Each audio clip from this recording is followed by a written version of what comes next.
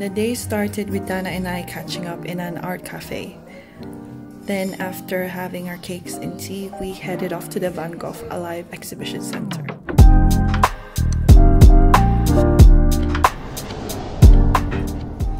The exhibition starts off in the foyer, covered with Van Gogh's artworks and didactic panels explaining his life, where he was at the time and possible thought process.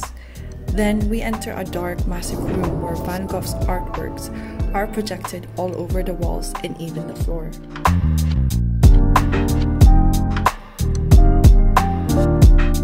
As we position ourselves to find a better view, we noticed his artworks are playing in a timeline that covered the beginning of his life till the end. Unfortunately, we missed the beginning, but it was okay as the video was on loop. We just waited for it to start again. There was background music, his famous quotes, and it covered his inspiration of Japonism. Seeing everything up close, Van Gogh's brushstrokes stood out to me, particularly his lines. I observed the more brush lines he painted, the more unstable his mind was. Because his piece Starry Night is such a beautiful iconic piece, at the time he was locked up in an asylum when he painted it.